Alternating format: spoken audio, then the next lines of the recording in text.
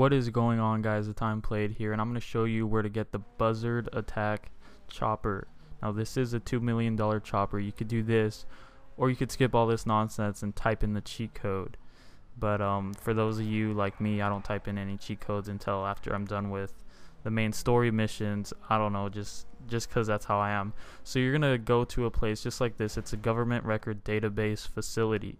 You're gonna see this garage door with the light on top and climb this really long ladder. Once you get to the top, you should be able to see the chopper.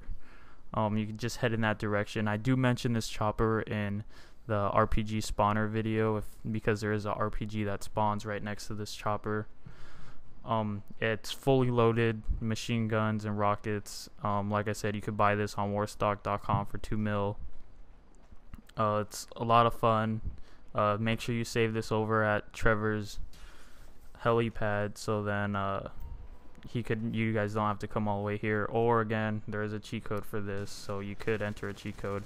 I'm sure you guys want to see this baby in action, so please leave a like button and subscribe to me. I'm The Time Played. This is with RSP Productions. I'll see you guys next time.